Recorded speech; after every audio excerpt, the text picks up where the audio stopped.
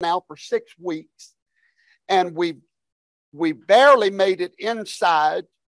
And last week we started talking about the inner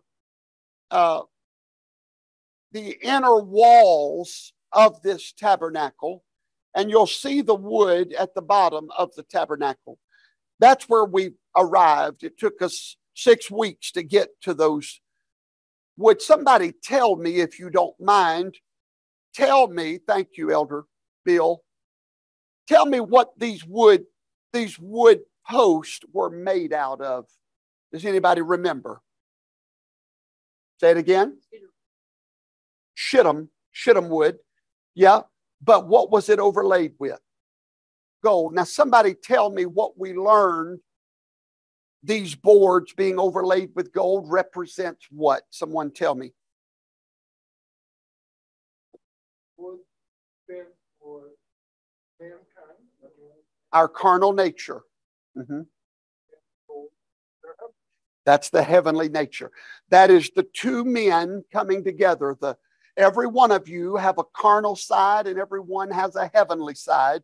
Now, everyone don't have a heavenly side. Only those that have taken on the heavenly mind have these two things. What else did we study in this tabernacle? I want to see if anybody got their mind together today. There was something else we studied in the tabernacle about these two natures as well. Does anybody remember what it was in this tabernacle about the two natures? There was another item, and we blended two natures together to get something else. Say it again. Say it again. That's right, the curtain. The curtain. Remember, there was 3 colors in the curtain. Crimson is the Hebrew word maggot,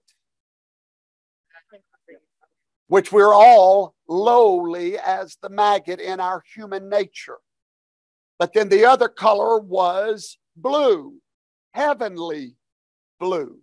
You blend those two together to create your royalty, purple. All through the tabernacle, we are being taught a lesson. And the lesson that we are learning, Elder, is that you and I were born with a destiny, and that destiny is not hell nor heaven. Now, the entire Christian church believes you were born to wake up for 75 years, go to sleep for 75 years, to eat 3 meals a day, go to the bathroom twice, take a shower hopefully every day, and that's your purpose for life. Oh, and to put money in the bank. And when it's all over, you've got a ticket to hell or heaven. Now, the problem with that is this.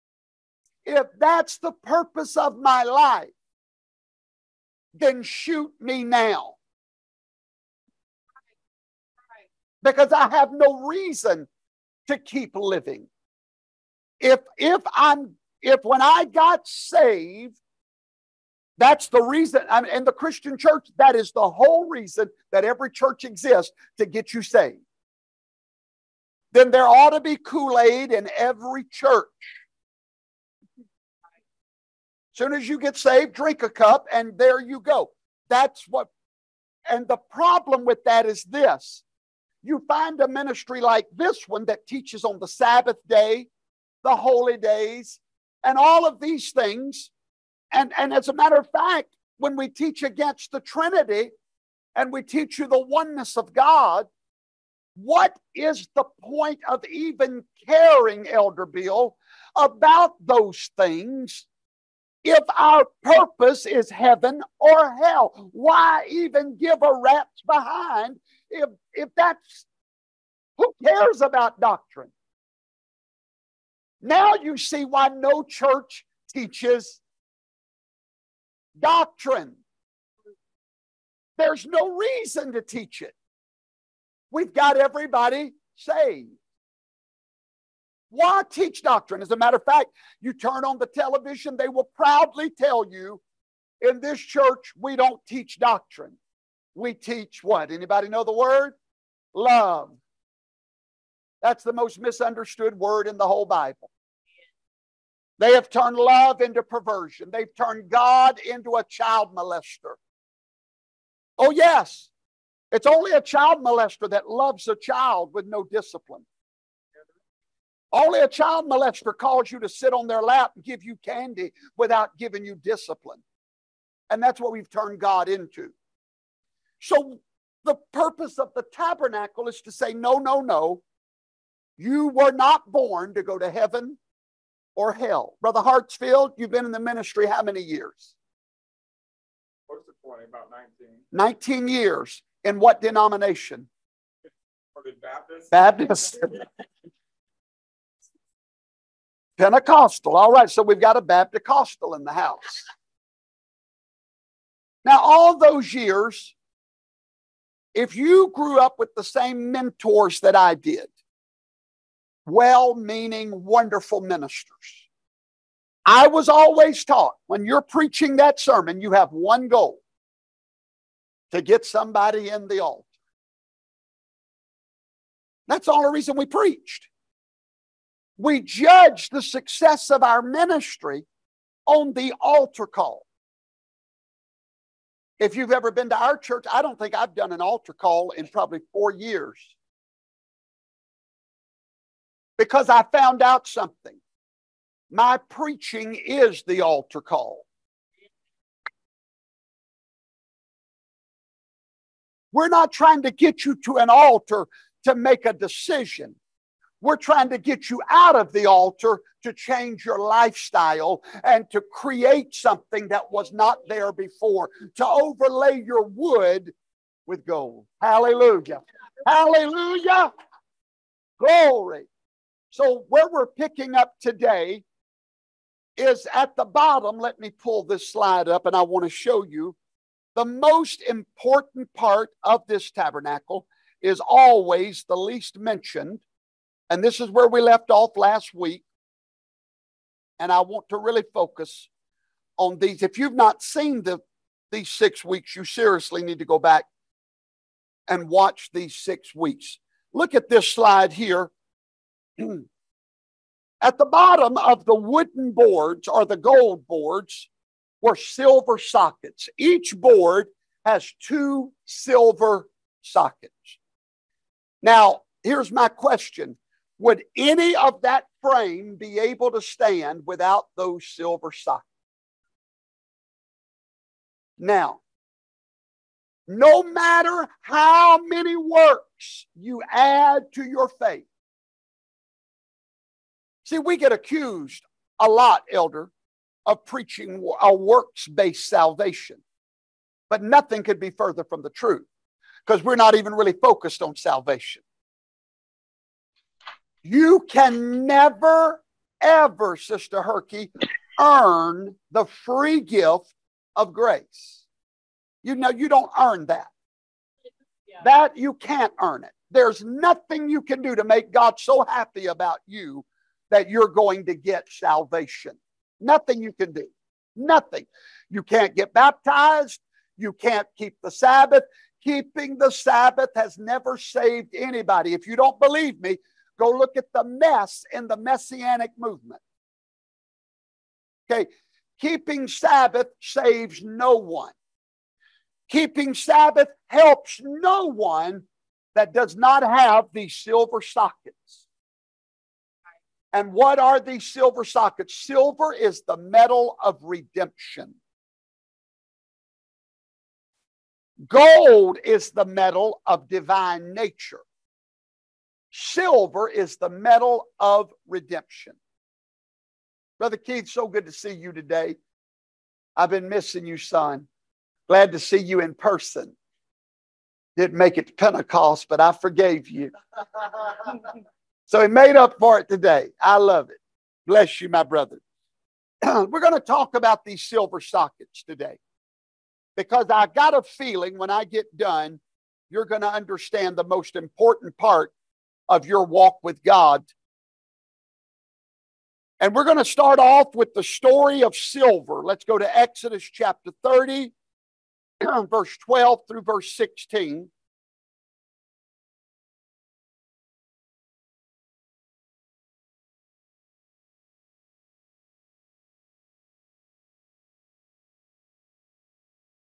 Exodus 30, 12 through 16. And I'll read this, Elder Morgan, because if you read it, they won't be able to hear you in this room. So I will do it today. Yes, sir. Exodus 30. Thank you. Good to see you, brother. I miss you. We miss y'all, Pastor. Sorry, y'all can't hear us. We're having a whole conversation over here. I'm sorry, y'all are out of it. Hallelujah. Hallelujah. Amen. Exodus 30, verse 12.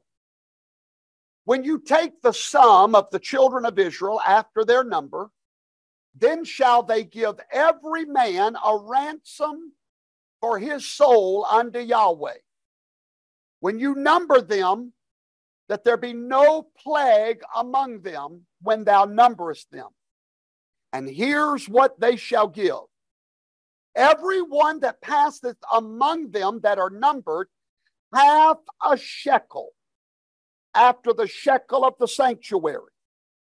And half a shekel shall be an offering unto the Lord.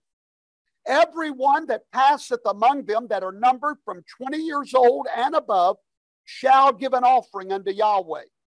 The rich shall not give more, and the poor shall not give less than half a shekel, when they give an offering unto Yahweh to make what? Atonement for their soul. And when you take the atonement money of the children of Israel, you shall appoint it for the service of the tabernacle of the congregation, that it may be a memorial unto the children of Israel before Yahweh, to make atonement for their souls. Somebody tell me two words that stuck out to you in that 4 verses. Atonement and the half shekel. What is a shekel made out of? Silver.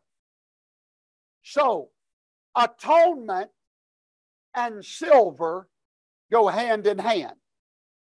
What he said was, if you want to be redeemed or your sins atoned for, bring silver. So when we get to the bottom of this tabernacle, we already know that you cannot get to the divine nature until your sins have been atoned, or until you have been redeemed. At the foundation, brothers and sisters, of everything is the man Yeshua, the Messiah, and his sacrifice for our sins. Your faith has to be not in the good works of the gold, but your faith must be in the foundation of this tabernacle. Now, I give much credit to the Baptist church for preaching about this silver. Amen? The problem is, we need to build a building beyond the foundation. Thank you. We need to create a third temple. And no, that will not be created in Jerusalem. Yahweh's almost finished building this third temple, and it's going to look just like the first one. This first temple is the pattern of Solomon's temple, and it's the pattern of the temple Yahweh's building right now. Here's what he's building: the foundation of salvation by grace. But then he said, now add to your faith the golden walls. The salvation is not up to you, but the walls are. Did you hear what I just said? The foundation is free, but the walls are built by you. When you take the salvation of God and let it begin to work in your life, you'll begin to see your wood nature being overlaid with gold, that divine nature. It'll grow every day if your faith is in the silver and not the gold. Hallelujah.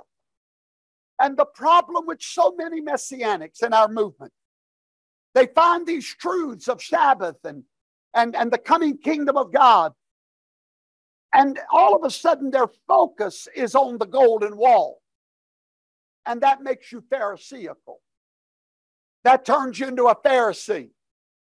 On the Sabbath day, that's got you looking to see what another Sabbath keeping is doing or not doing on the Sabbath. It turns you into a Pharisee.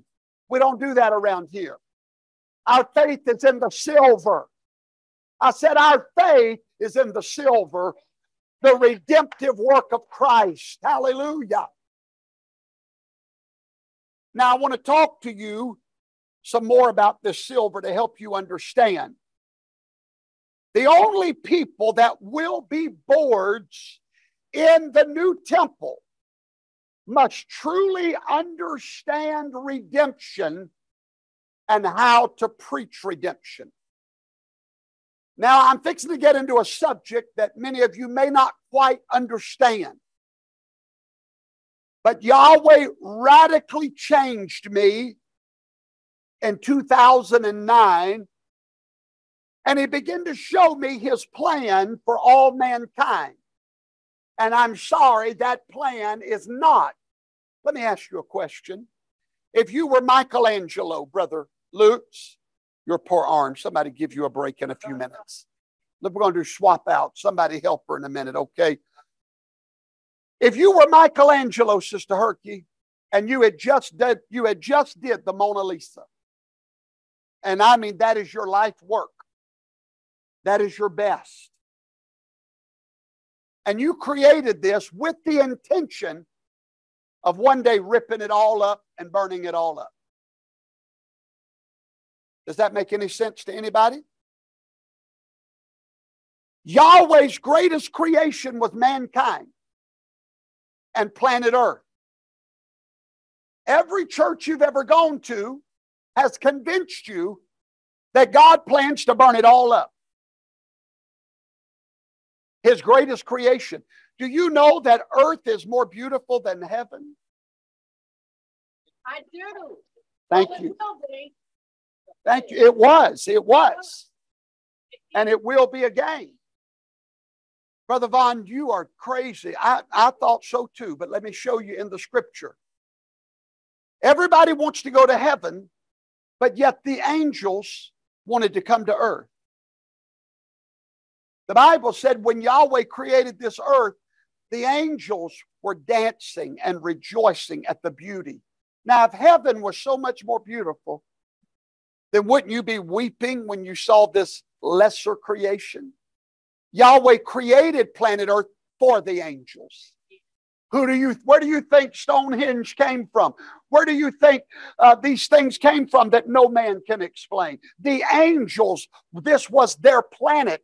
Don't look at me like I'm crazy. It's in your Bible. Ezekiel, Isaiah, you can find out that Yahweh made Satan the high governor of planet Earth and gave him this planet.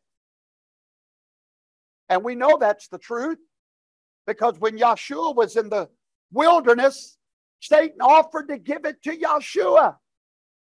He said, because it was given to me. Well, who's the only person that could have gave it to Satan? The one that created it. That's why Satan is still God of this world. That's why you're never going to win the world. Revelations 12:9 says the whole world is deceived. Everybody is deceived. Everyone is deceived. Revelations 12:9. The whole world. Why? Satan is God of this world. Right. Only those that Yahweh saw through the predestined eyes of election are the ones that will walk out of that deception. And that's the message of silver I want to talk to you about. That's the message. That this third temple that I just showed you on the screen, there's going to be a message come out of that temple. And it must be the message of redemption. Hallelujah. It must be a silver message. Hallelujah. And until you learn how to preach that message, until you learn how to offer the hope of the world, if you ever want to know why mankind cannot hear your message, because what you're telling them is your life is a living hell. You wake up every day and you live in a living hell. And guess what? You're now fixing to go to an even worse hell when this is all over. All right. Now, the Bible says that Yahweh would have all men to be saved. Now, that does not happen in this day. And that's what confuses the Christian church. They're trying to save the world that don't want to be saved. All right. They have no desire to be saved. John 6:44, no man can come to the Father unless he gets a personal invitation by the Holy Spirit. That's the only people that can come. The world will never come, ever, in this lifetime. But if you understand the message of redemption, that's my son. Hold on, he knows better than to call me right now. Hallelujah. Hallelujah. Let's read Leviticus 5 and 15. Let's talk more about this silver now, because you've got to learn the message of silver today. That's a message you have to learn in this ministry, is the message of silver. Leviticus chapter 5, verse 15.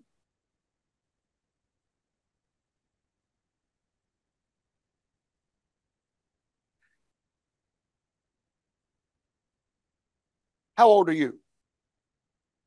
14. I want to ask you a where we question. stand in the state right now when it comes to gun laws. Yeah, this is just kind of a basic overview, Doug, because Not in my yeah, ear. I've spoken with experts who admittedly say, I mean, the laws are murky, they're confusing. So in September of Can we mute 2021, them, please? the state Can we please legislature mute them, amended the law. please? Thank you. There we go. Thank you. I want to ask you a question.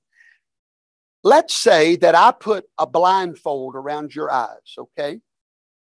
And I bring you right out there where that cliff is, okay? And you're blind. You can't see anything, right? And I tell you, now walk. And you fall off the cliff.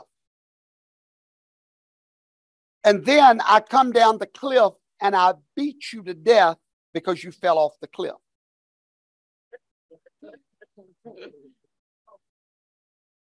What would you think about me, son? Would you think I was messed up in the head? That's the gospel we preach. Amen. God's blinded the whole world. He's allowed the whole world to be blinded, and then he's going to torture them for all eternity for being blind.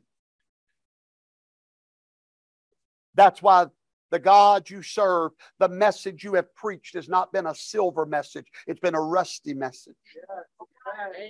But this third temple is going to preach true redemption. God is, I'm going to ask you a deeper question than that. Why is all this evil in the world? Oh, it's the devil. Well, hold on now. Now you better hold on. If you're going to blame the devil, we have to go back even further than that, find out who created the devil. And then we have to ask this question. Did you know that that devil was going to turn bad? If he says no, then it's not God. Because he knows the end. Help me, somebody. So if you knew that Satan was going to turn evil and destroy all humanity, now whose fault is it?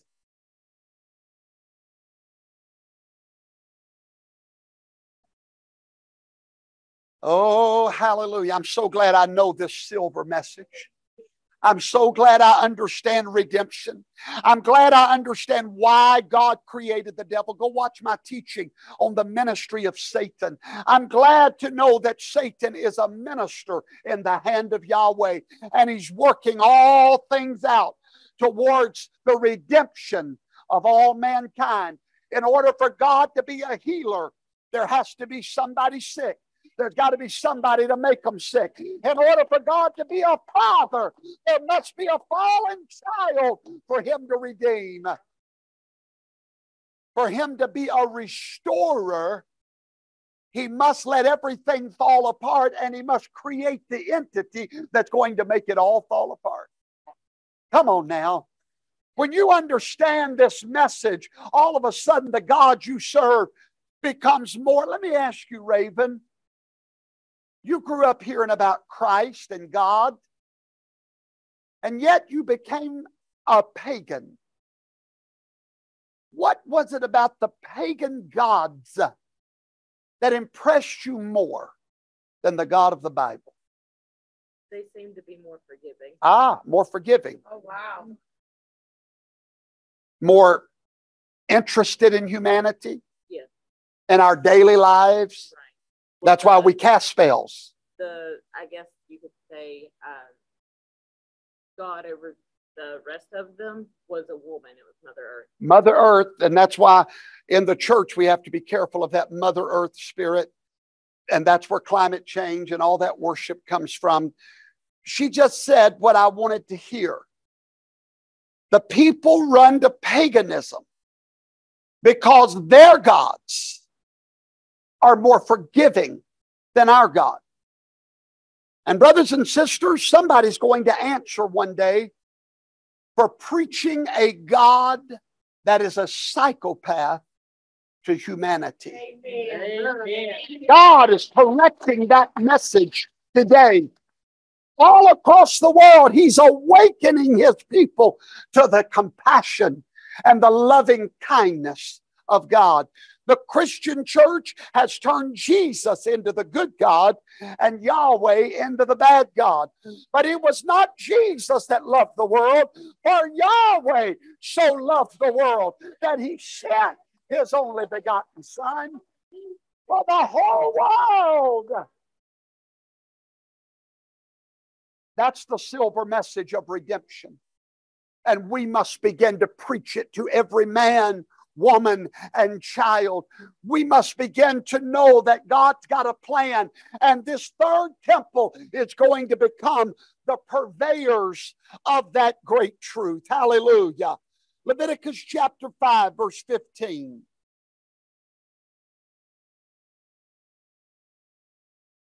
If a soul commits a sin through ignorance, what does that mean? He's blind. He's blind. How many of you in your life committed sins ignorantly? You were blind. That was me. In the holy things of Yahweh, then he shall bring for his trespass unto Yahweh a ram without blemish. And what else? Shekels of silver. Silver is the message, listen carefully, for the sins of ignorance. Oh, hallelujah. Oh, nobody's hearing me, and I'm going to try to break it down. The whole world is committing sins of ignorance. The Bible said they have eyes. Help me, somebody. But they cannot. They have ears. Would you call that sins of ignorance? Oh, yeah. When you look at all these young boys that have been molested and they turn out to be homosexual, and we want to just make them the scum of the earth. Listen to me. Do you think that they grew up wanting to be molested? Do you think they grew up wanting these things to be introduced to them? No, many of them are committing sins through ignorance. Oh, Brother Vaughn, they've heard the gospel. Yeshua said, I preached to them, but they heard me not. Hallelujah. They're blind. And the Bible said in Torah that if they've sinned ignorantly, They just need a little silver is all they need. Hallelujah. They just need to bring a little silver because the message of redemption is in the silver. The foundation of this third temple will be the gospel of redemption for all men.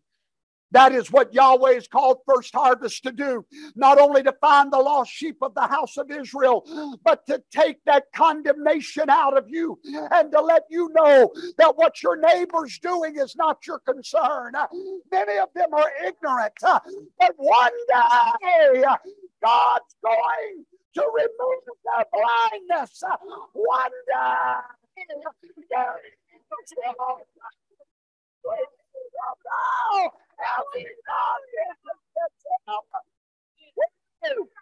Preach the silver message of truth. Be the message that's going to come out of this third temple. It's not God's fixing to get every one of you. He's about to kill all of you. That won't come out of this temple. Oh, there will be another message come out of this temple. And here's that message. The God we serve is so filled with loving kindness and compassion that His mercy always supersedes His judgment. It's new every day. And can I tell y'all something? His mercy didn't run out when you died in your sins.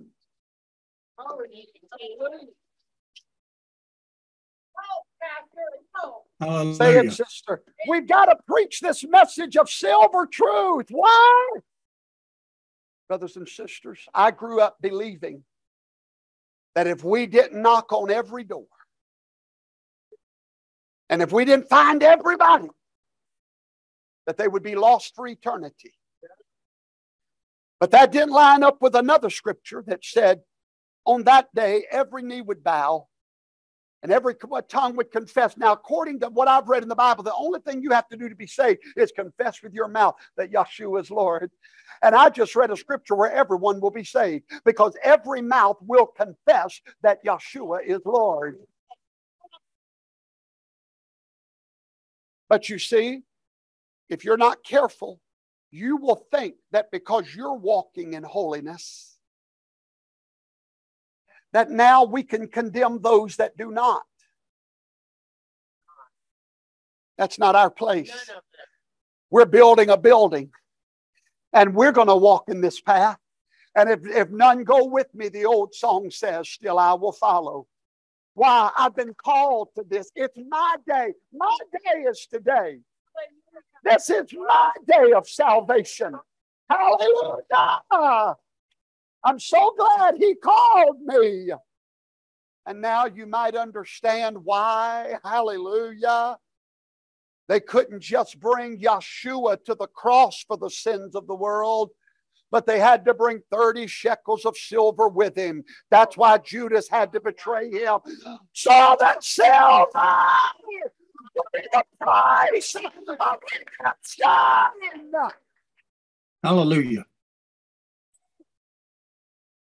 Hallelujah to God. Do you understand why Judas had to be? Like, I'm the only preacher in the world that believes Judas is going to be saved too. Oh, yeah, thank you. I do. Why do I believe it? I'll tell you why I believe it.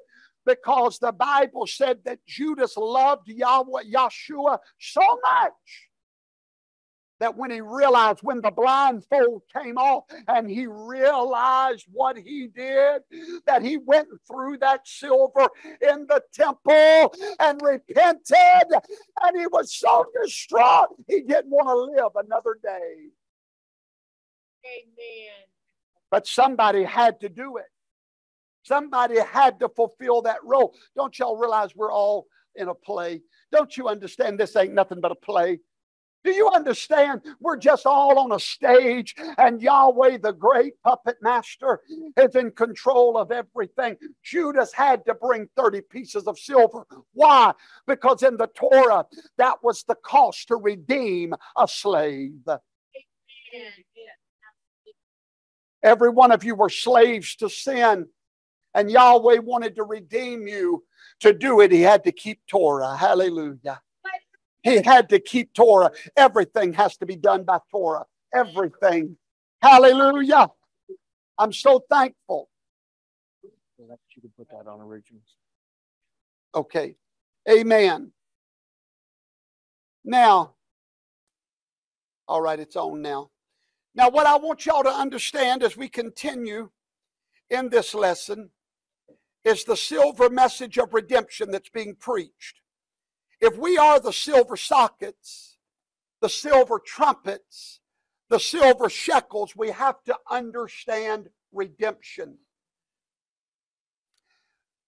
Somebody say, redemption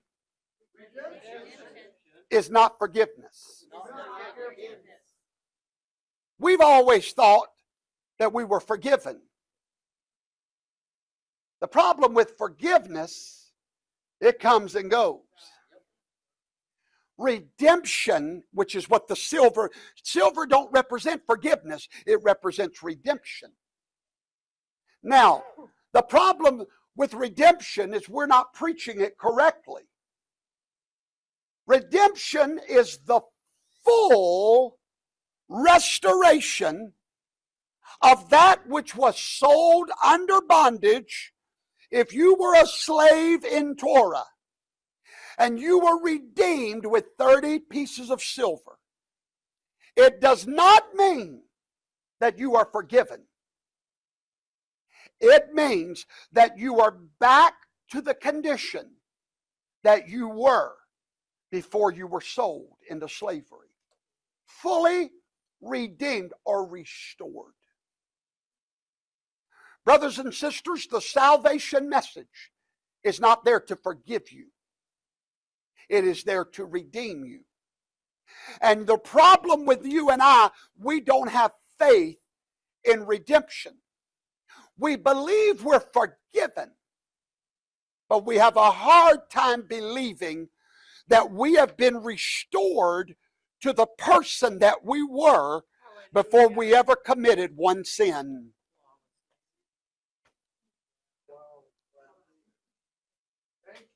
Hallelujah. Hallelujah. Fully redeemed. Amen. Not just forgiven. If you don't have faith in your redemption, you need to watch my series, Goodbye Guilt. Three sermons in Goodbye Guilt that'll change your life. Because the first thing that happens when you come into this Torah observant lifestyle, guess what's going to happen tomorrow, Brother Herky? You're going to mess up. And here's going to come the devil in your mind, and here's what he's going to say. If you can't keep all the law, no need in keeping any of the law. Why even try? If you failed in one point, you failed in the whole thing. You better watch Goodbye Guilt, and it will explain it all to you. But brothers and sisters, redemption is your foundation. Listen to me and listen well. You will quit building the golden walls if you don't have faith that you're fully redeemed. Hallelujah. You'll give up on the building because you keep being brought back to who you think you are still, a fallen man. I want you to hear me. If you've been redeemed by the shed blood of Yeshua, there is nothing fallen in you anymore. Nothing. You are fully redeemed to what Adam was in the Garden of Eden. You are fully restored. Hallelujah. Glory Hallelujah. to God. He had no gall in his mouth. Place your faith in the foundation of this message. I'm not keeping the Sabbath because I'm trying to get holy. No, I have so much faith in the foundation of my holiness that it allows me to keep the Sabbath. Woo, hallelujah! You've got to know it. Amen. And when the enemy comes to tell you nothing's changed about you, if you believe it for 1 second, here's what you have said. I have no faith in redemption. I have no faith in silver sockets. But when you know you're redeemed, you can stand up tall as golden walls. But the real God. Please stand up. Hallelujah. Get your foundation right. If you believe in redemption, even when you fail, Hallelujah. you can't fall. You can't fall. That's why the Bible said concerning Abraham, I won't get into that because I'll go to preaching like a maniac if I talk about that. Go watch Goodbye Guilt.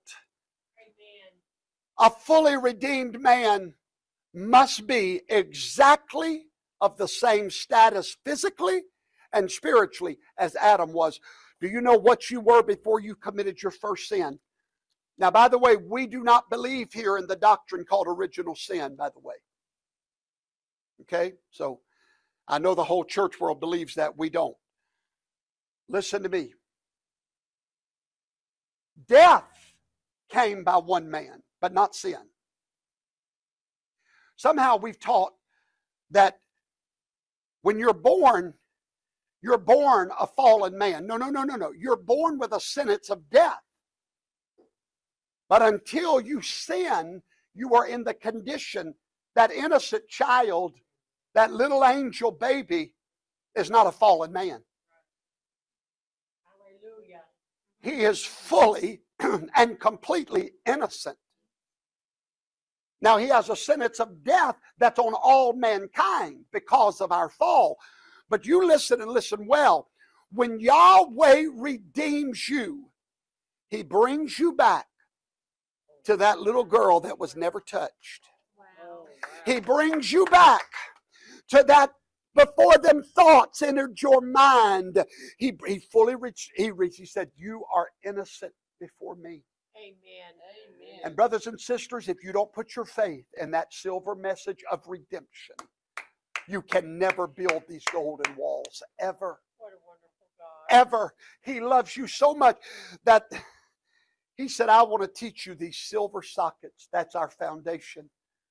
I want to read to you from Paul's writings, Romans chapter 6. Let's go read it. Verse 6. That's why when people tell me, Pastor, everybody in my town thinks we are crazy, thinks we're trying to earn our salvation. I know of no other ministry that preaches the total opposite. We never preach you earn salvation.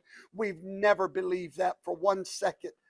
We do believe you'll earn your rewards in the kingdom of God. Amen. That's the golden walls. But those silver sockets are free of charge. Hallelujah. Aren't you glad about that? Aren't you glad the silver sockets are free of charge? Hallelujah. Knowing this, somebody say, I know this. I know this. The old man is dead. I know this. I don't hope it. I don't think maybe, hey, that's a good idea. I know this. Know it. I know it. I just know it. Why? Because I know his word. He said that the old man is crucified with Christ. That the body of sin is now destroyed.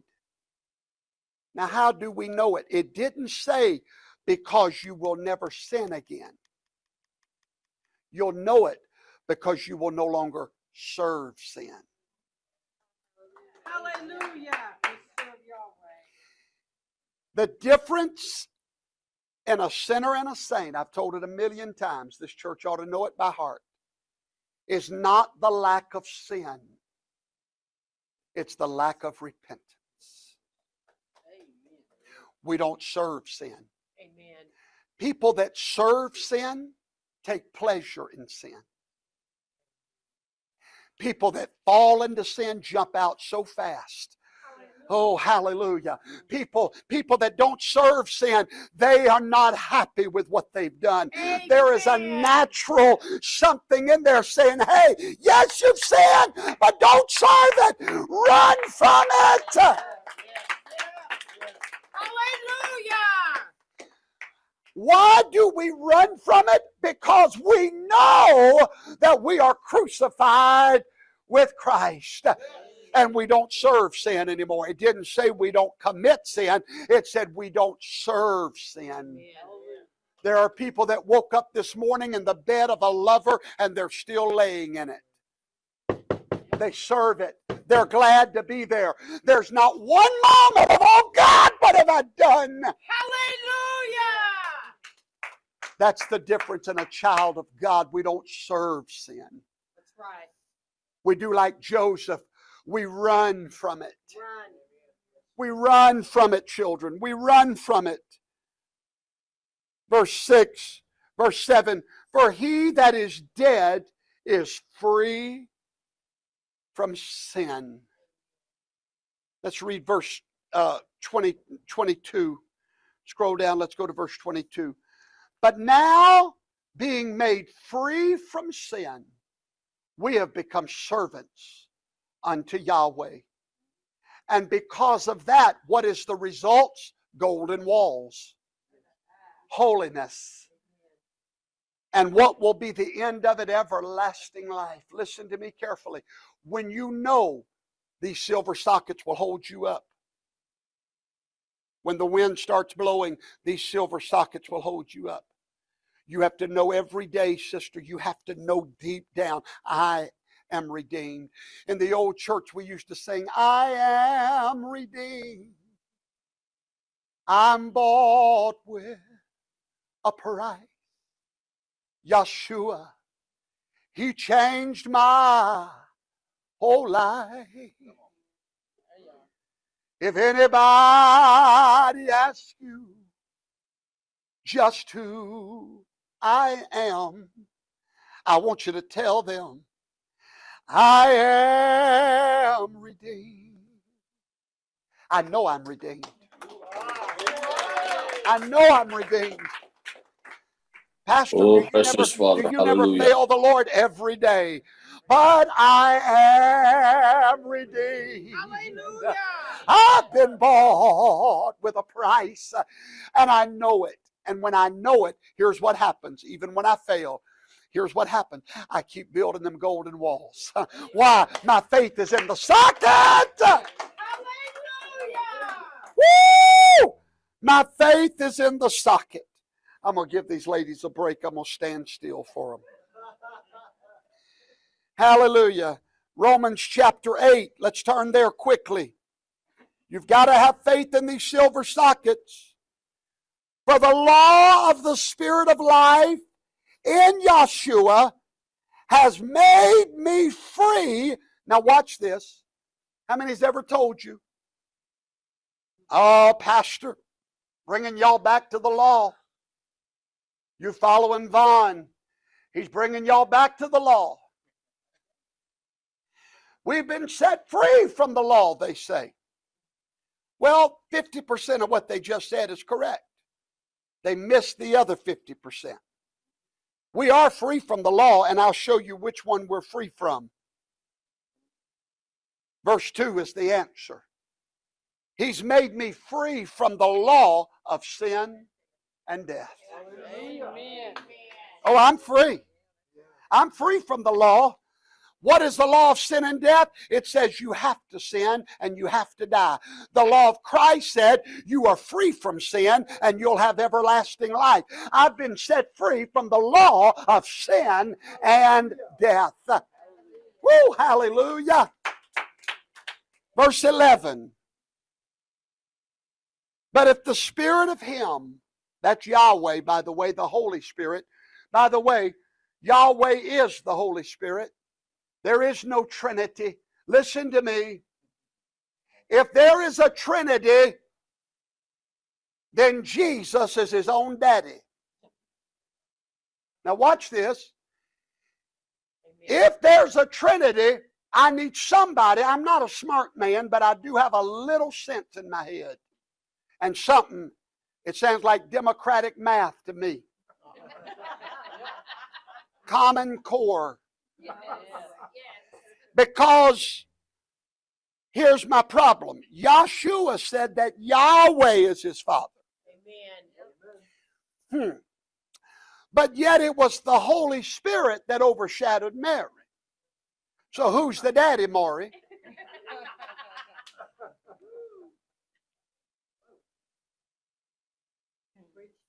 Who's the daddy? Well, if you believe in a Trinity, the daddy ain't Yahweh. The Daddy's the Holy Spirit. You better run out of any church that teaches the Trinity. It is an abomination to the Shema. Hear, O Israel, the Lord our God is one. One. One. There is no other God beside Him. Him alone. The Bible said that it was Him that was the Father of Yeshua. Amen. Not some third person. The very Spirit. Somebody said, well, who is the Holy Spirit? I'll make this real simple. Yahweh said, I am holy. Be ye holy because I am holy. So there's the holy part of it. Yahweh said, I am Spirit. There's the Spirit part of it. You're looking for Holy Spirit? You found Him. His name is Yahweh. Thank you, brother. Hallelujah. See, that's the problem. Some of y'all come into these Sabbath-keeping churches, but they're Trinitarian. Or they have no idea of the coming kingdom of God. Or they have no idea who Yeshua is, what Yeshua is, on and on and on.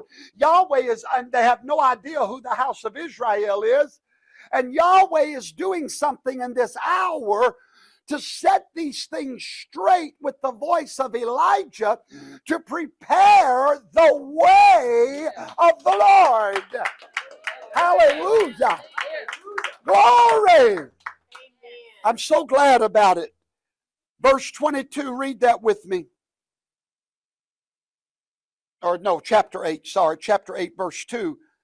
And now let's read verse 11. But if the Spirit of Him that raised up Yeshua from the dead dwells in you, then He that raised up Christ from the dead will quicken your mortal bodies by His Spirit that dwelleth in you. By the way, that's not talking about the resurrection. He's going to quicken your sinful body right now. Amen. It's going to make you alive in Christ so you're not dead to your sins. This is the message that we have to preach if we're going to be part of this temple ministry. Our foundation as overcomers is faith in our full redemption. That we have been fully redeemed to a status of freedom in Christ. Otherwise, all we have is forgiveness. For example, you could be someone's daughter. You've been living in a mansion at your mama's house, eating gold and cheesy bread out of bowls of silver. And one day you make mama mad. She kicks you out the house. Now you living at the homeless shelter. And you call up mama and tell mama you're sorry. And she said, I forgive you, honey. Just don't come home. That's the difference in forgiveness. Redemption says go back to the room you was in. Fully restored. We're not looking for forgiveness. The silver sockets is full redemption. Hallelujah. We can only be the boards in this third temple if we know the quality of the silver is the security of our standing before Yahweh. I said a mouthful and I don't think you grabbed it. The message must be in the quality of that silver. Thank you, Elder.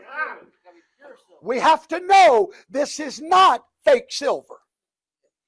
This is 0.999. This is the real deal. This is silver. It'll stand. They tell me in the olden days they would take a silver nickel and put it in a gallon of milk to keep the bacteria from forming in the milk. Is that right? Yep. Why? The quality of the silver. The day you lose faith in what happened for you at the cross, hallelujah, is the day your golden boards turns into fake gold. Fire. Hallelujah. Strange fire. Listen to me, brothers and sisters. There's not one day you'll ever keep the Sabbath that if you do it outside of that silver socket, It's a sounding brass and a tinkling cymbal. Hallelujah. Hallelujah. You got to know that you're planted in silver. Hallelujah. And now once you know that, then you're qualified to fulfill Joel chapter 2 and verse 1. Let's read it. Joel chapter 2 and verse 1. It said, I need you to blow a trumpet in Zion. Sound an alarm in my holy mountain. Let all the inhabitants of the land tremble, for the day of the Lord cometh. It is nigh at hand. Listen to me. The trumpet that's going to be blown from Mount Zion. Who is Mount Zion? The third temple. Who is the third temple? The congregation. And we are to be blowing a trumpet. Not just any trumpet. We're about to talk about it. What'd you just say? Stay out of my sermon. Hallelujah. I want you to blow a trumpet in Zion. I want you to be careful what you're preaching out of my temple. I want you to blow a silver trumpet. I want you to blow forth a message of redemption. I want you to tell the world what I did. Now I don't want you to. I don't want you blowing some brass trumpet. Right. Woo! Brass is condemnation, judgment. No, I want you to blow a silver trumpet. Here's why. You know what a brass trumpet sounds like? I'm fixing to blow it for y'all. Listen. Jesus died for the sins of the world. Only problem is, if somebody don't tell you about it, you're out of luck.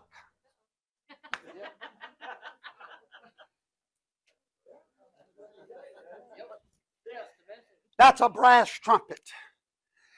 Jesus died for the sins of the whole world except Adolf Hitler. Jesus died for the sins of the whole world except for those places where no missionary has found them yet. No. That's a brass trumpet. He loves the whole world. Oh, for Yahweh so loved the whole world that He gave His own. You better preach a silver message. This third temple must, Mount Zion, I want you to blow a trumpet. Amen. I want you to preach a message. True message. And when that true message begins to go forth to the nations of the world, I'll put my blessings upon it. And every person that hears it will know they've heard a certain sound. Hallelujah. Glory to God. Woo! Amen. But why has that trumpet not blown forth to the world yet? Listen to me.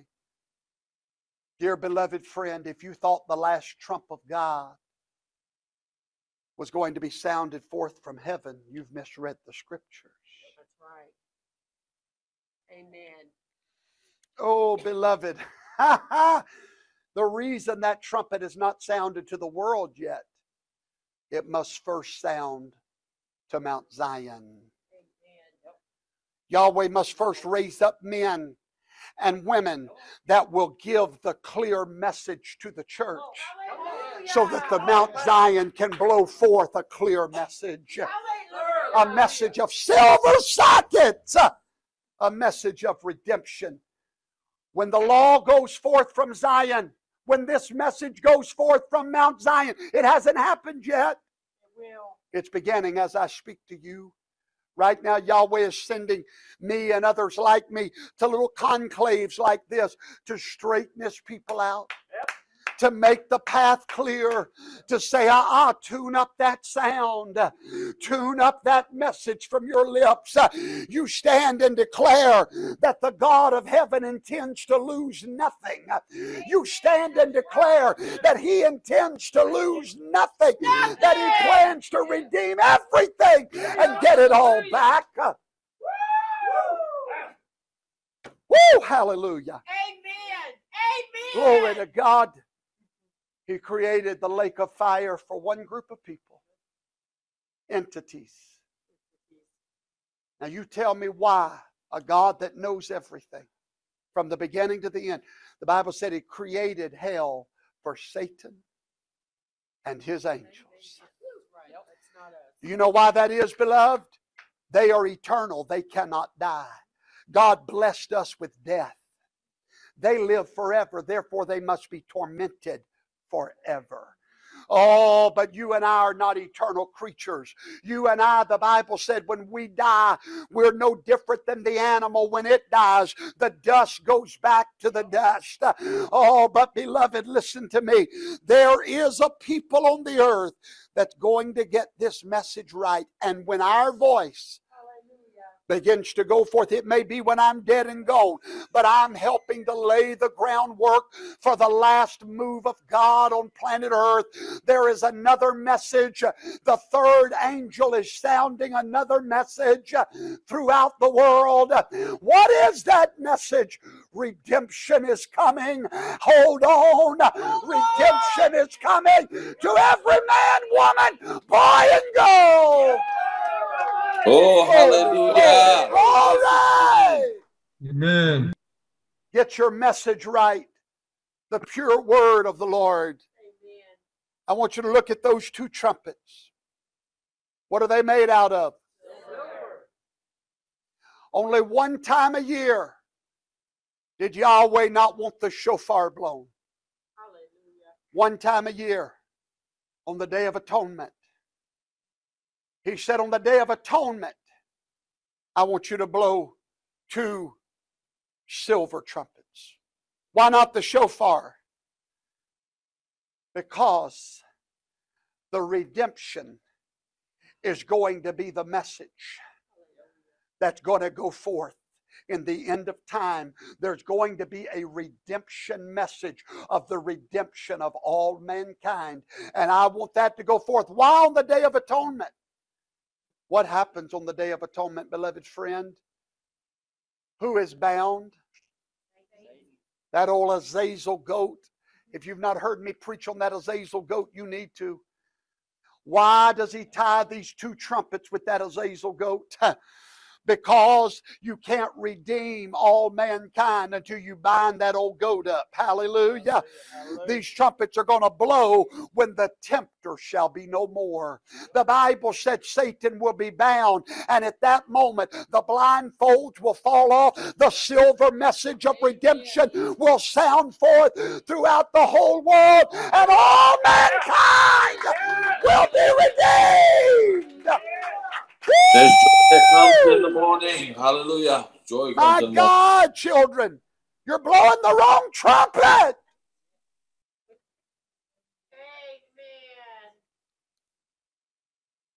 Numbers chapter 10. Let's go to Torah.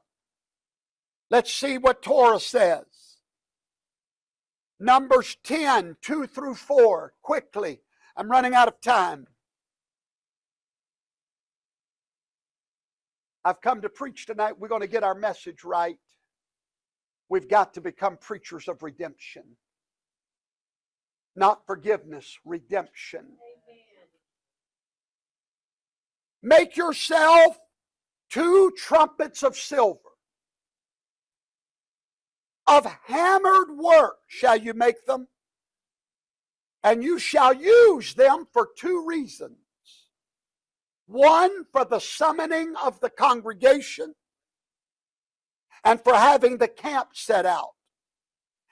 Now, notice this carefully. And when both are blown, both trumpets, all the congregation shall gather themselves to you at the doorway of the tent of meeting. But if only 1 trumpet is blown, then only the heads of Israel shall assemble before you. The kahal. I'm trying to calm down because I feel it coming. Hallelujah. Glory, glory, glory, glory. Hallelujah. He said on the Day of Atonement, there's going to be 2 silver trumpets when Satan is bound. 2 silver trumpets.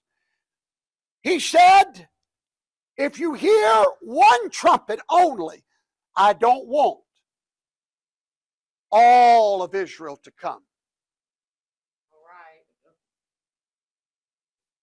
Before I blow both trumpets, I'm going to blow one trumpet. And I don't want all of the church to come. At that time, I don't want all the world to come. I only want the kahal to come. For those that don't know what the kahal is, the ecclesia, the Hebrew word for ecclesia, the church. I only want, the kahal was not the church. The kahal was the first harvest, the first fruits of the church. He said, when you hear one trumpet blow, it's not for the whole church. It's only for the leaders. What is another word for leaders? First, harvest. Government. Kingdom. Amen. 2 silver trumpets. Ladies and gentlemen, Pastor Vaughn, why isn't this message of redemption being heard in all the Christian churches? Darling, those 2 trumpets hadn't blown yet. There's only one trumpet blowing right now. Don't you understand? And it's only for the leaders of Israel to understand the silver in these trumpets. My God. Amen. Hallelujah. The trumpets were used to summon the leaders of the congregation, depending on how many trumpets were blown. Now you might know why Paul said in 1 Thessalonians 4:16, he only mentioned one trumpet at the first resurrection. Let's read about it. Oh, somebody just caught it. Who was that? Hallelujah. Sister Herky just caught it. It takes a while for people to catch it, but I like it when they do. For the Lord will descend from heaven with a message and with a voice. And the, is it plural or singular? And the trumpet of God. I want you to hear me. That trumpet and that voice and that angel has already begun to happen among the people of God. Hallelujah. He said, I'm going to sound one trumpet. And when I begin sounding that trumpet, that is not for everybody. It's only for the government of the kingdom. It's only for the kahal. Only for those that are going to rise up. And then in 1 Corinthians 15, 51 and 52, behold, I tell you a mystery. We shall not all sleep, but we shall be changed in a moment, in the twinkling of an eye, at the last singular trumpet. For the singular trumpet will sound, and the dead will be raised, and we shall be changed. Why did Yahweh pick out 2 trumpets? To give you a prophetic message. And the message is very simple. 2 resurrections. The first one will be for the leaders of the house of Israel. The second will be for everybody else. Hallelujah. It's right there, children. Last trumpet. It's right there. Not the first. Not the, listen, brothers and sisters, when you understand the 2 trumpets, you'll understand that what's happening in the future is already happening in the church. God is sounding forth a voice and an angel and a trumpet. A trumpet is a message. The last trumpet is that second trumpet. Hallelujah. That's when all the dead shall be raised. The last trump. See, there's going to be a first trump. There's going to be a first resurrection. And the only people coming up in that, Paul said he didn't even know if he would get to make it in that resurrection. Because that resurrection doesn't come from your silver sockets. That one comes from your golden walls. Amen. Hallelujah. That first resurrection ain't free. That first resurrection will cost you everything. Everything. Amen. That's all right. The second one is free. But that first trumpet is only for leaders. Those that have laid it all down. Those that have given up everything. They've beheaded themselves. They have cut off their old way of thinking. Their rebellion has been cut off. They have no agenda. They have no plans except for His. Brothers and sisters, this happens on the Day of Atonement. The fullness of redemption was to be blown on a silver trumpet on the Feast of Atonement when Satan is bound. But full redemption will be at that second trumpet. The full redemption has already been given to the Kahal.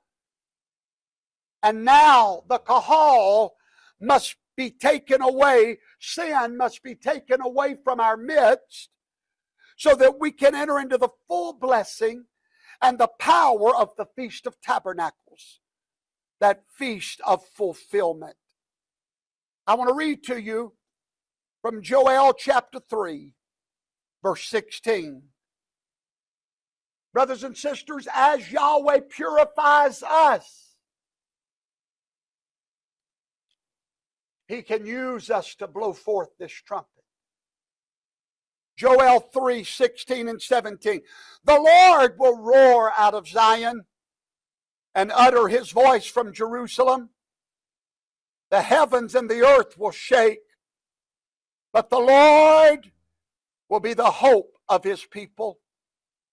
So you shall know that I am the Lord your God, dwelling in Zion, my holy mountain.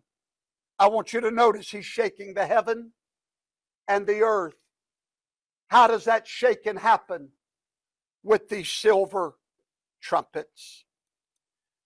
Brothers and sisters, First Harvest Ministries, we are part of that trumpet voice ministry. This ministry is fulfilling the Feast of Trumpets as we speak. Trumpets was a day of awakening. Most of the church world is waiting for Gabriel to toot his horn so they can leave the planet. But I want you to know the trumpet is a voice. Amen. Words, anointed words, powerful words, awakening words, a message from the throne.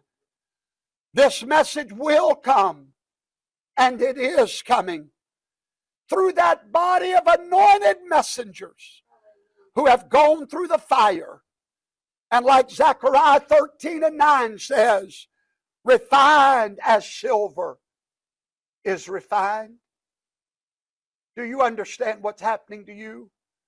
God's trying to turn you into silver sockets so you can sound forth a message of true redemption. Don't back down from the fire, but leap joyfully into it. For the Lord has ordained it for your profit. It is time for God's people hearing to change. It's time for the people of the world to hear something new. A new sound from a new trumpet. And that trumpet will be you. While the whole world is disparaging of how bad things are, you're not going to be the trumpet that parrots their message. Hallelujah. Oh, the whole world's falling apart. No, the whole world's lining up, darling. Hallelujah. Yeah. Get your message right. The homosexuals is taking over the world. No, they're not. They're such a small minority. The media likes to hype them up. But I'll tell you what is taking over the world. 17 states in our union now is putting the 10 Commandments back in classrooms. That's what's happening. We are the silver trumpet. Hallelujah. God's up to something. For the first time in my lifetime, Elder Baker, 14 states have made killing children unlawful. They've turned it into a crime. We sound forth a different message. Hallelujah. The biggest worshiper of Satan is not witches. They don't even believe in Satan. Do you know what's so funny? I met Anton LaVey. Y'all may not know who he is, but in Sacramento, California, he's the priest, the high priest of the Church of Satan. Now he's about 21 years old. Do you know the funny thing? The Church of Satan don't even believe in Satan. Do you know the biggest preachers of Satan's glory is the Christian church? We make evil so big. Poor God. Put fear in people. Poor God. No. That's why people get mad at Professor Toto, because I won't jump on these little bandwagons of some of these things that the world's coming to an end. Baby, the world's just hadn't even got started yet. There's a new age coming. We're living in the cusping of the next age. We're coming out of the last 2,000 years. We're moving into the golden age. My trumpet is clear. My sound is clear. It gives glory to God. It gives all honor to Yahweh. Satan gets no glory from these lips. That's why many people don't understand why I've stood so hard against this new movement of casting devils out of everybody. Amen. Why don't I go to these big tents they put up with these mass deliverance services? Baby, you're giving way too much attention to the devil. Preach. Way too much attention to the devil. You're going to give a whole service dedicated to the glory of Yahweh to stand there and turn a circus into a show of giving all glory to these manifesting devils? Preach. Amen. If you want to get delivered from a demon, sit under my preaching.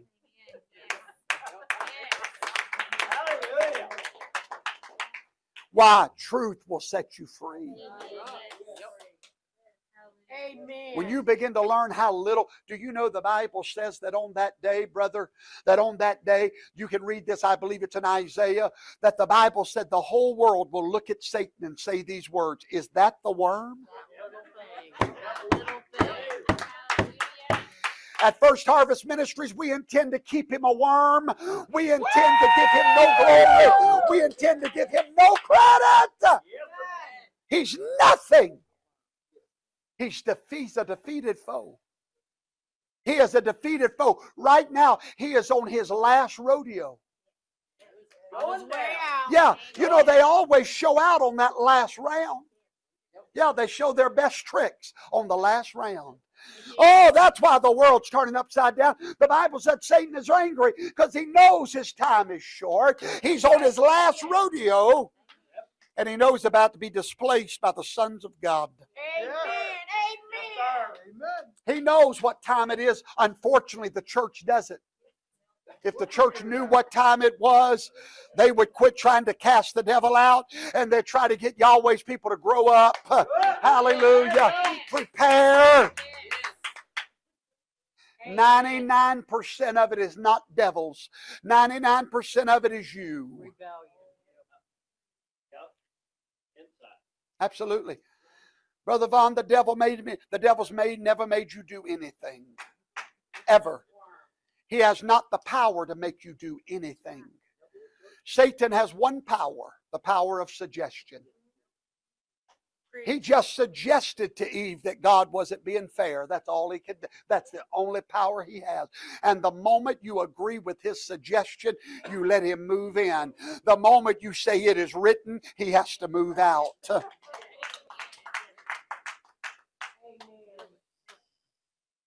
Hallelujah. I had a bunch of people in my local church. They wanted to load up and go to some tent over in Tennessee and have devils cast out of them. No, not in Tennessee. Yeah, in Tennessee, son. And I cried when I heard it. I said, if you allowed them to convince you that you've got demons, darling, you don't have demons, you've got flesh. And you need to bring that flesh under subjection to the Word of God. Amen. Because I want to tell you what you do, my brother. The Bible said when you cast out a demon and you don't bring that person into a life of obedience. The next day, that demon not only returns, but he brings all his cousins, all his brothers, and they all move in. I'm telling you, until you teach a person commandment keeping and obedience to the Sabbath and obedience to the Word of God, you have not cast out a devil. You have invited more in. But if you'll listen to this preaching and you'll begin to make choices towards God, choices towards obedience, every day, sister, you'll look in your house and you'll see a few less devils. Yeah, they'll start moving out. You know why? You've made no room for them. Amen. No room. There's no room here. Oh, I believe in demons. Of course I believe in demons. But I believe they can only go into a house that has been swept and cleaned and prepared for them. That's what Yeshua said. He said, the demon, you cast them out, and they come back and look through the window, and they find out you've still got a place for them. They bring everybody back in with them. That's true words. But if they come and look back in your house, and they see a menorah on your mantle, and they see symbolism that this house has been dedicated to the obedience of Yahweh, when they see you in that word, when they see your ears with an earphone listening to the teaching of the hour, they understand that don't stop here. Don't stop here. Right there. That's where it's at. They come up and they whisper in your ear. Well, you know you don't have to do all that. And here's the only way they can come in is if you go, But if you say, devil, it is written in the Word of God, they know there's no place there for them. None. Amen. I don't know why I talked about that today. I wasn't planning on talking about demons. But I've come to tell you, you've got to get focused on growing in the Spirit. Amen. Yahweh has a plan for you. You were born to rule and reign with Christ in the kingdom of God. Don't allow anything to turn you around. Listen to me. Don't get tired until you win this race. You wake up every day in the Word. There's only one protection in this hour. It's in the Word. You got to stay in it. I was on the airplane last night in the Word. I don't have time. Listen, don't ever think that you can bypass one day in the Word. The only time you can do that is if the devil ever takes a day off, and he doesn't. Amen. Thank you, Pastor. I was in the sales business all my life. If you wanted to lose a sale to another salesman, don't show up for work. Listen to me. The only way you'll ever lose to Satan is if you don't show up for work. Hallelujah. Hallelujah. You got to be fastened. We're almost done. I'm not even going to read all this good stuff to you. It's so good, though. Oh, hallelujah. I want to get to the final part of these. Oh, I wish that's a good one right there. I just don't have time. Hallelujah. Hallelujah. That's a good one too. I want to go one further step. I can't, Sister Tony. I'm out of time, darling. She's in here telling me, preach it in my ear. Hallelujah. I want to bring you now past the silver sockets, and we're going to close with these. Let's read Exodus 26 through 29. I'm having mercy on the new folks today. Normally we go 4 or 5 hours. Hallelujah. Well, I got some new folks.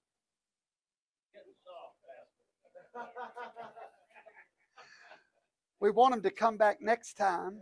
Hallelujah.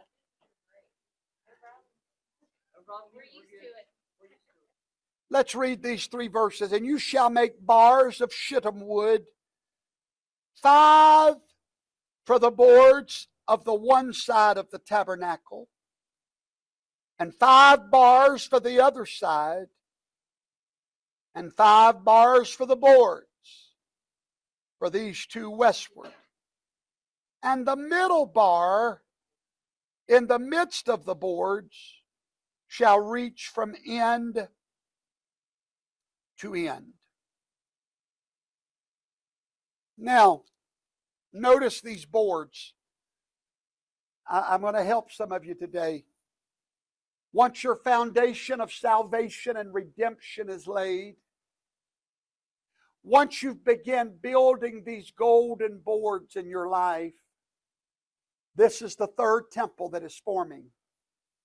But Yahweh said, now hold on, even the gold and the silver will not keep this temple secure from the wind. We've got to finish it up with 4 bars on the outside. And then on the inside, there was a bar that ran all the way through the center. 5 bars, the number of grace.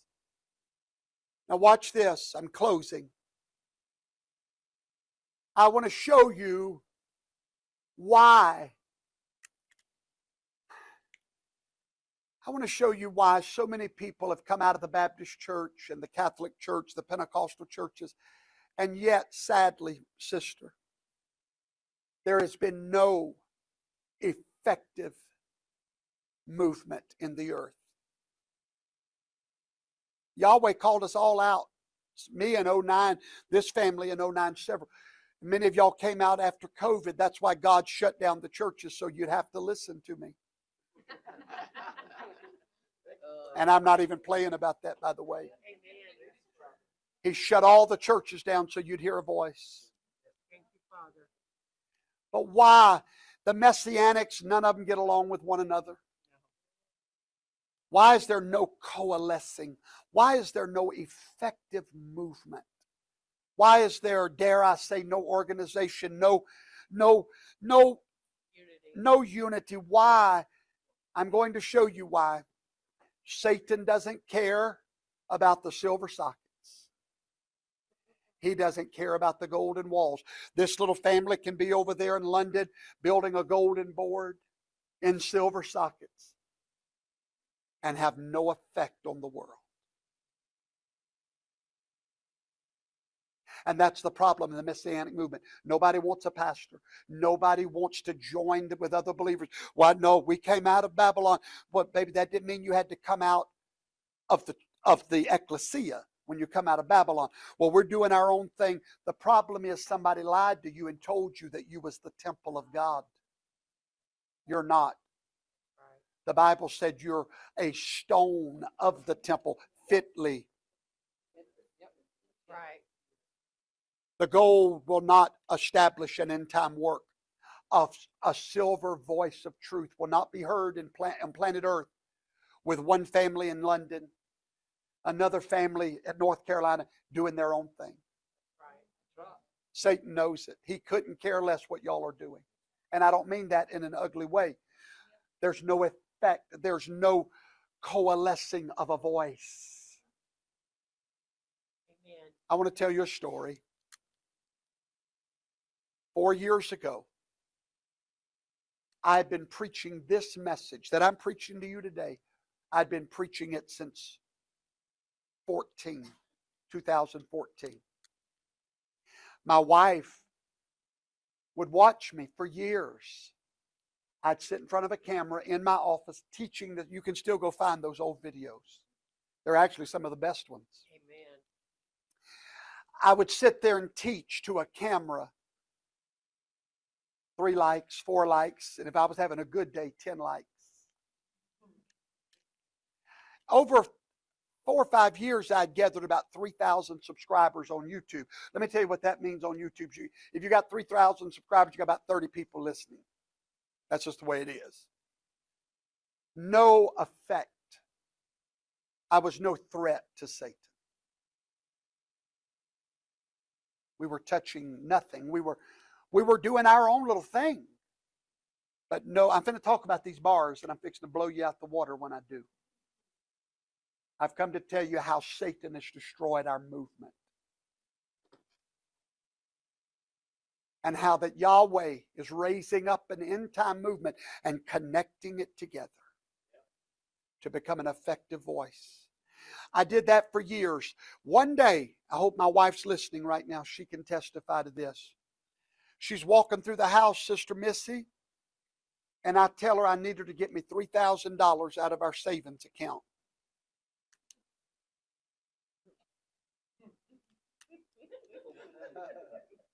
For better cameras. And nobody was listening. She looked at me. I said, God said we got to up the quality. And she's like, honey, I'm not trying to hurt your feelings. Why you need better cameras? Just use your little webcam. I said, no, I want the best. She said, all right.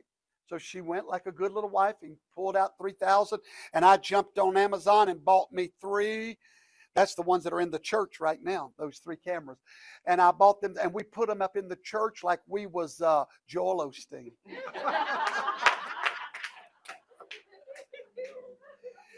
And 5 people sitting in the congregation, mind you. And the cameraman had clear instructions, don't show the congregation, leave it on the pulpit. So we bought our cameras, and 2 or 3 years later, still nothing. One day, I was in Ohio, not far from here, I believe Cleveland or Cincinnati, somewhere over there. And it was the day after the election, 2020. And the Holy Spirit spoke to my heart and said, take your phone. I want you to speak to the nation. I'll never forget it. Just like I heard his voice yesterday on the airplane. I want you to take your phone. You've only got 75 followers, but I want you to speak to the nation. On Facebook. I left the job. Got in trouble for leaving the job, Lord. Went, sat in my truck, grabbed my phone, and he gave me the words to say. The title of it, I said, what happens if Trump does not concede the election? That's all I said. For 7 minutes, ironically, that video was 7 minutes long. For 7 minutes, I explained what the nation had never heard, that there would be something called January the 6th. No one, Brother Hartsfield, had ever heard. No politician, no lawyers. No one had ever heard that the presidential election was only decided on January the 6th. It's like it was a forgotten part of our Constitution. And I told America, this election's not over until January the 6th. So I went back to work. That was it. And then I shut it. I didn't think I'd done anything special. I went back to work. I come home that night. On Facebook alone, 45,000 friend requests just in that time I was at work. I was like, I knew there was a glitch. Something was wrong. Something was wrong. I went to YouTube where I had 3,000 subscribers, now hundreds of thousands of subscribers. In one day, people pay millions of dollars to get that kind of a following. And one day it happened. In one day it happened. And then the next morning, Reuters News, on Reuters, you know who Reuters feeds all the news organizations. Headlines, who is Shane Vaughn? I was like, y'all don't want to know. I called my wife freaking out. I said, honey, I don't even want to read this article because, you know, I've made some mistakes in my past. I said, baby, I don't even want to read it. I don't want to see it. I was sick to my stomach. I didn't want anybody to know who Shane Vaughn was. No, I'm serious. I was like Paul. I failed the Lord. I didn't want my name out there at all. That's the last thing I wanted. Luckily, there was nothing bad in that article. That's the only one that wasn't nothing bad in. But they want to know who I was. They called me a little preacher from Mississippi. And then they fact-checked me. USA Today fact-checked me.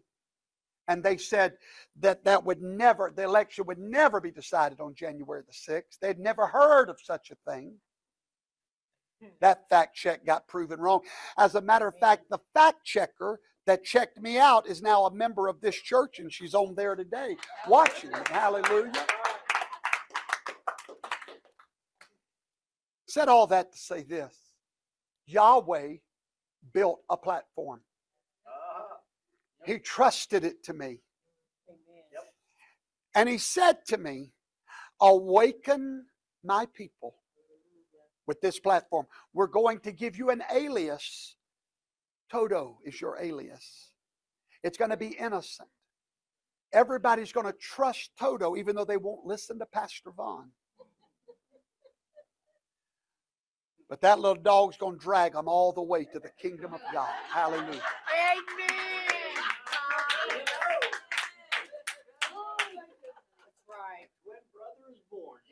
Amen. What does that have to do with these bars on this everything?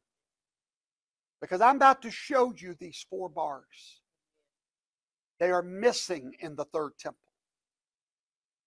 We're fixing to build them. There are 4 bars. Why are these bars there? Does anybody know engineering? Why did talk to me? Support. Something's got to hold the work together. Amen. Why do we call this the work? Do you know this little ministry has 75 published books? This little ministry.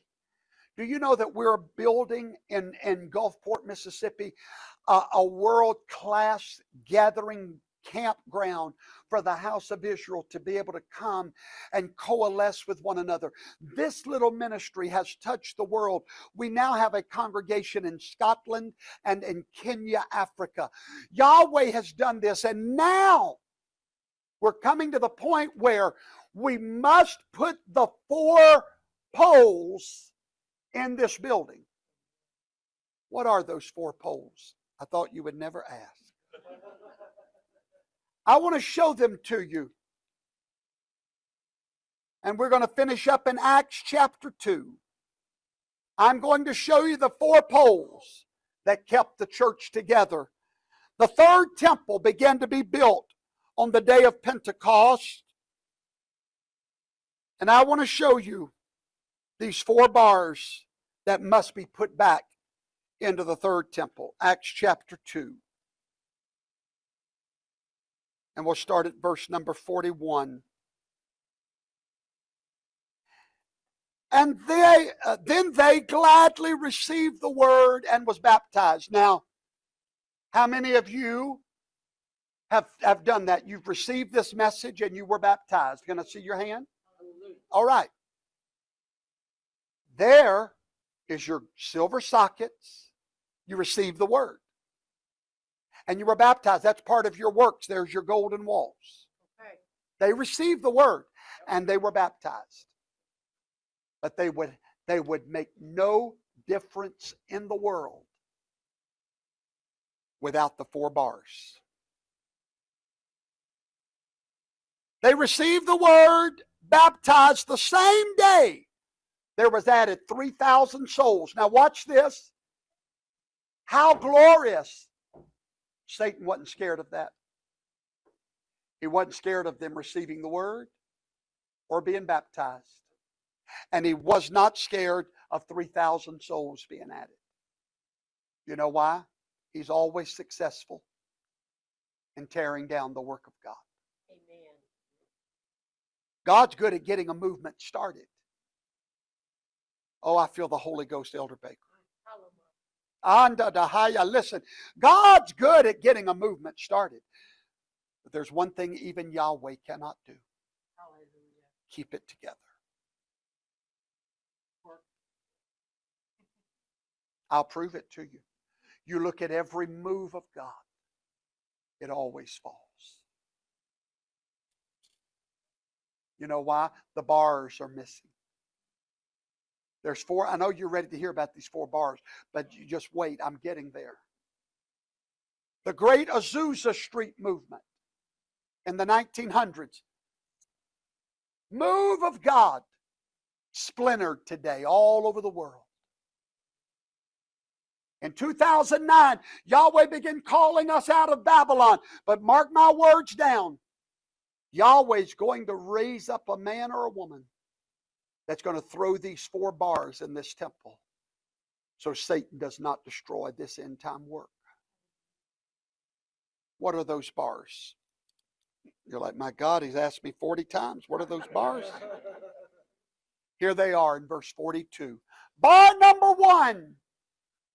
And they continued steadfastly in the apostles' doctrine. That's bar number 1. And in fellowship. That's bar number 2. And in breaking of bread. Bar number 3. And in prayer. Bar number 4.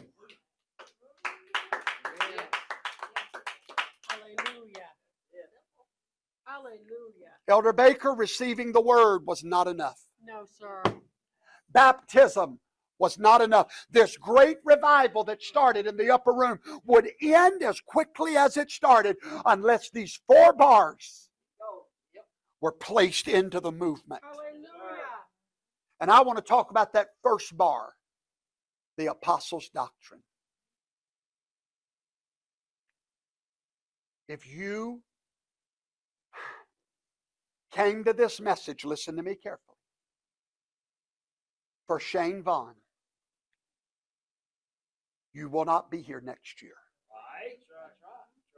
Let me tell you why. You're going to find a fault with Shane Vaughn every day. I'm a broken man. I'm no better than anybody in this room. I got stuck with this job. I didn't ask for it.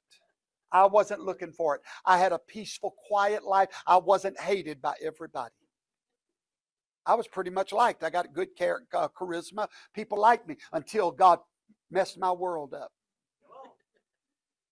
Listen to me. If you're here for Professor Toda, we won't see you next year.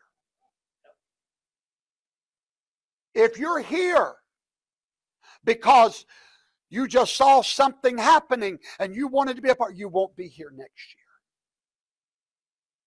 year. If everything in this ministry is not about doctrine, you will not survive. Right. Foundation. I'm going to tell you now, the teachings, turn my lights on so the people can see me now, Elder. This ministry is not built on music, even though we have great music. Amen.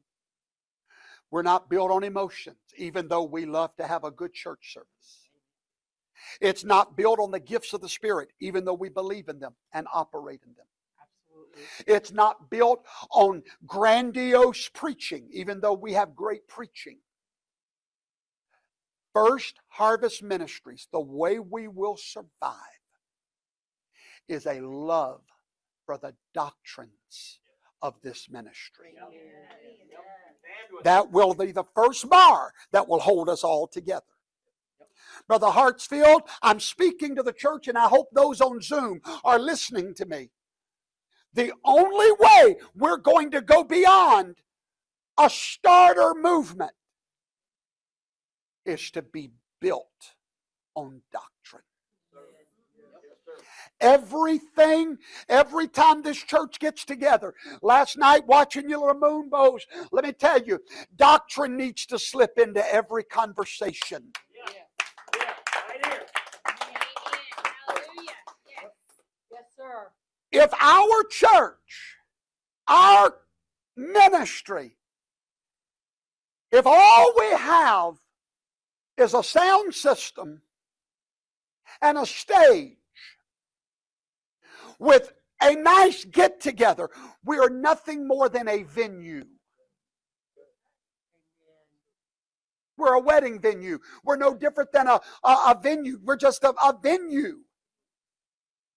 Hallelujah. Darling, I left the venue called Christianity. I left it. I didn't leave it to start another one. All right. I'm not looking to build something so we can all just get together. You understand? That's what we got one in your town right down the street from your house. There's venues everywhere. It must be our doctrines of knowing who Yeshua is, knowing what the kingdom of God is, understanding our role in that kingdom. What is the third temple? What is the Maseroth? These doctrines are the bar. The Bible said after they received the word, they continued steadfastly in the doctrines of the church. Yes, sir. Who's got one of my booklets? Hand it here.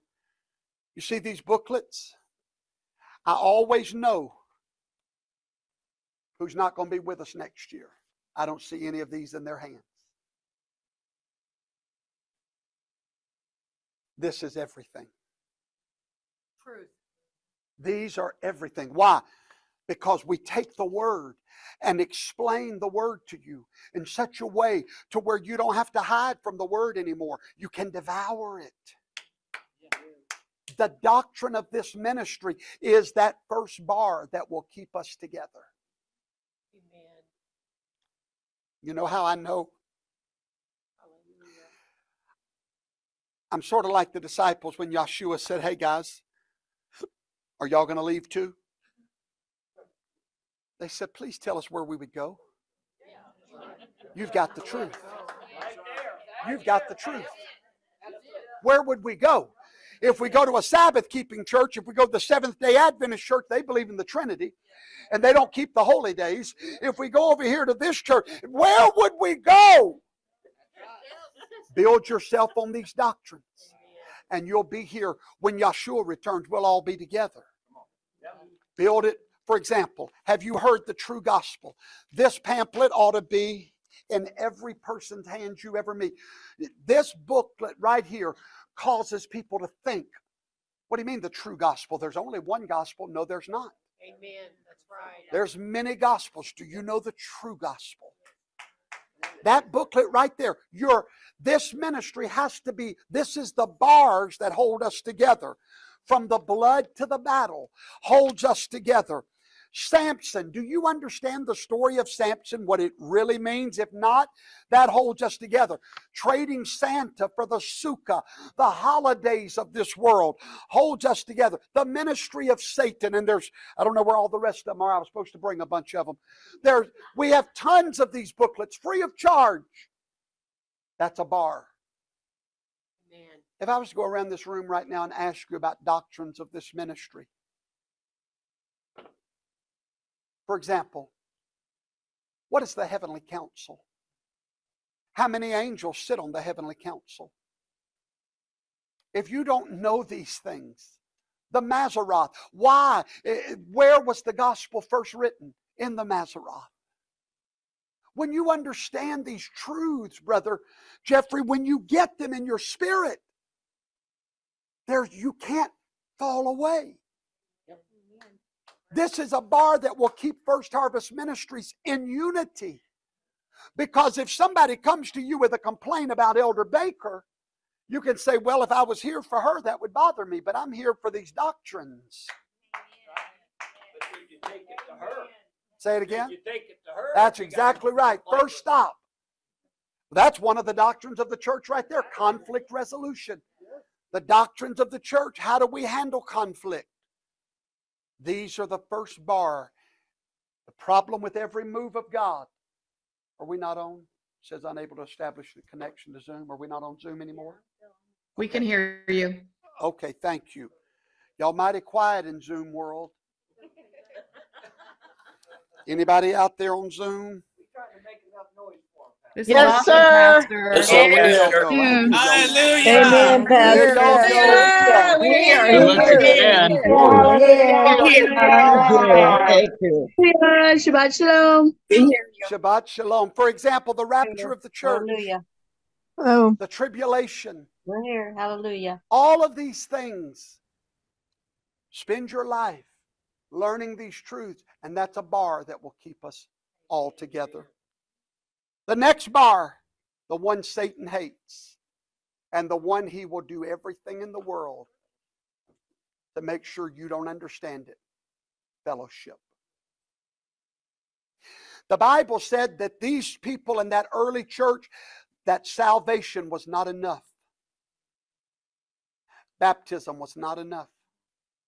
Even doctrine wasn't enough. They had to have what's missing in today's church: fellowship. Not a get-together. There's a difference. Fellowshipping around something. Amen. They can. Now, the world we live in, what's happened in the Messianic movement, in this movement, this Hebrew roots movement, what's happened is, we thought when God called us out of Babylon into the wilderness, that he planned on us dying in the wilderness. No, John the Baptist. He brought you to the wilderness to send you back into Israel. Don't you understand? John the Baptist didn't die in the wilderness. He went back to Israel. But all these people that, I'm just alone with God. Baby, you've been alone with him 20 years. I mean, when do you plan on going back into fellowship? Amen. Amen. Well, I don't trust people. Get over it. Well, somebody hurt me, and they're going to hurt you again. Get over it. Fellowship. Why do you think we're having this regional meeting today? Because those of you that live out here in the wilderness, you're not there at headquarters where we all gather every Sabbath and enjoy. You're out here in the wilderness. I'm here today because you need fellowship. Thank you. Hallelujah. You need fellowship. If not, you'll become an island and you won't be connected to the work that Yahweh is doing throughout the earth today. Right now in Kenya, there is a group just like this one gathering in fellowship under these doctrines. In Scotland, why? We are listen to me and listen carefully. Satan knows if he can pull you away from the ecclesia. Why do you think that Yahweh demanded in his word? I think I'll read it actually. 3 times a year. I'm demanding you to fellowship. Amen. Because he said, if you ever miss one of them, Satan will huff and puff and he will blow this house down. If you make the holy days, oh, well, we just keep it at our house. That's not what he said. He said 3 times a year. 3 times you're going to leave your houses and I'm going to force you to fellowship. I'm going to make you get around people you don't even like. Why?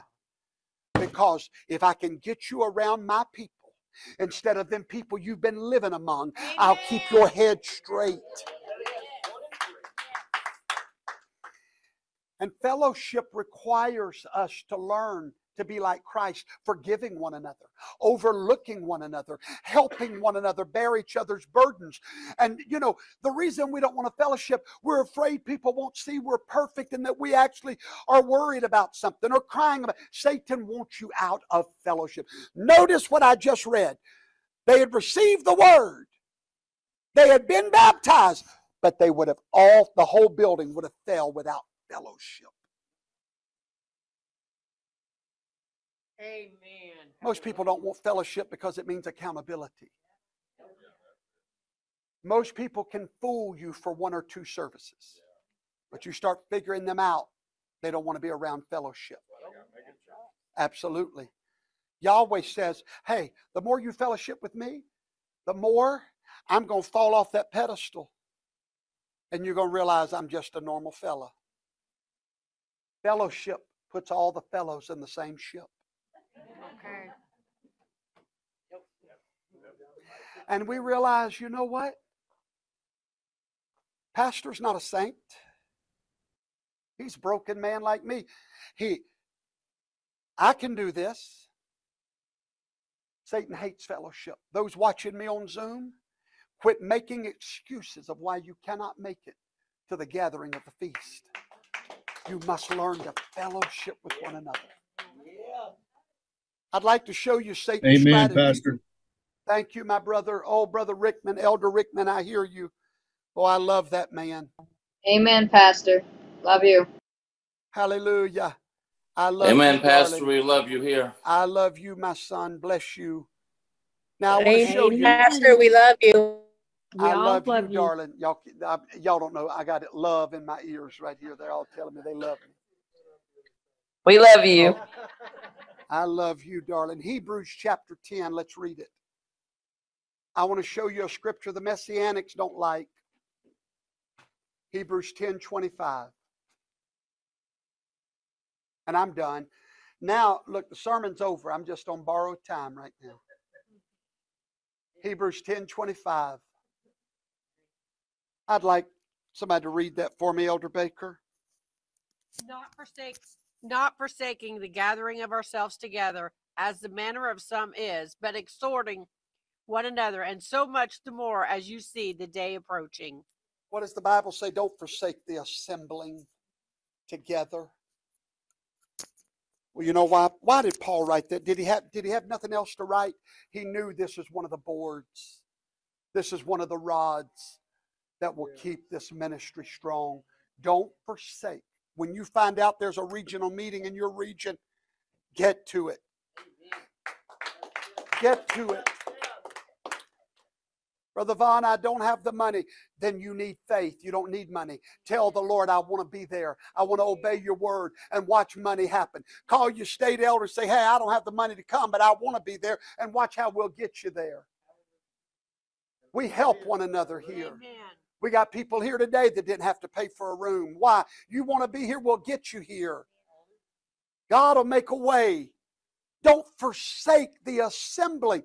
Well, what does assembling mean? I'm glad you asked, because here's the word for it right here. It's the Greek word. What does it mean? Gathering together. A gathering together in one location, one place. A complete collection. Don't forsake the complete collection of the people. Amen. If you are not fellowshipping, I told you when I started, all the movements that have fallen. Number one, we didn't say get together, just have a potluck dinner. You've got to fellowship around the apostles' doctrine. You've got to fellowship around this message. Otherwise, it's nothing different than what's the groups I'm thinking of? Kiwanis, and that's just a group gathering is all it is.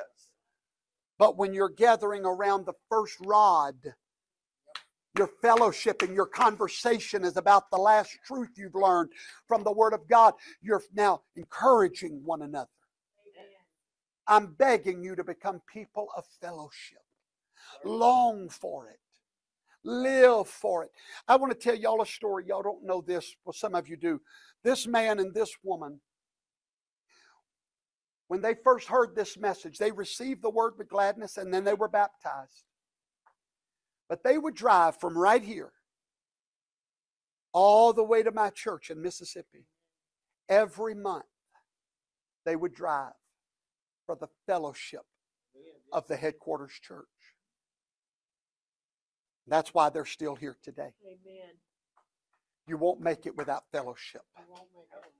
You'll begin to, I know, well, God's withdrawn me for, I've never found that anywhere in the scriptures where he takes you away from the fellowship of the saints. Now, he'll take you away from the fellowship of Babylon, but not the true saints of Yahweh. Why? We are one another's strength. Hallelujah. I love rod number 3. Y'all need to be eating together. We're fixing to. Now, some people unfortunately think that means taking communion. No, it does not. I'm fixing to prove it to you. The breaking of bread is not communion. No. I'll prove that in just a moment. In this verse, the breaking of bread follows the word fellowship. What is he saying? They were fellowshipping around a meal. Why do y'all think when you come to First Headquarters, there's food every few hours? We're obeying the third rod. We're breaking bread together.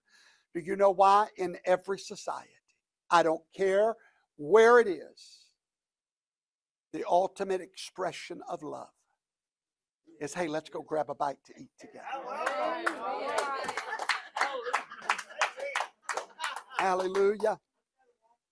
That's why after every Sabbath at our church, we have a meal afterward. We're not doing that just to have food. We can get food at the house. Do you understand? We're breaking bread together. That's right.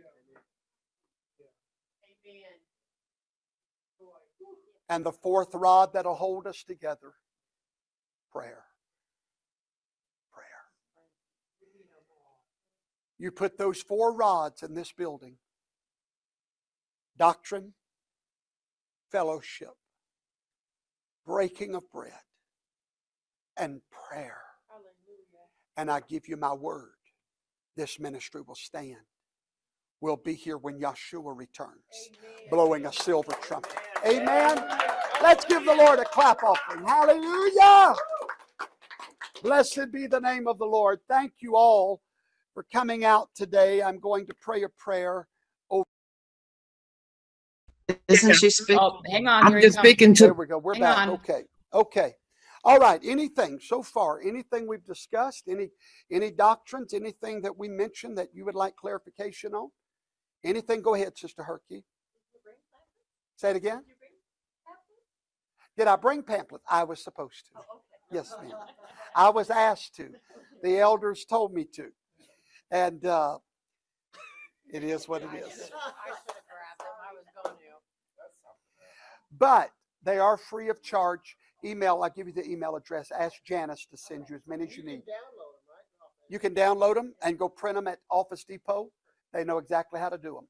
Yep. They'll print them just like that for you. Do them in black and white. It's a lot cheaper, trust me. We spend about $5,000 a month on printing pamphlets. Yep. To get the message out.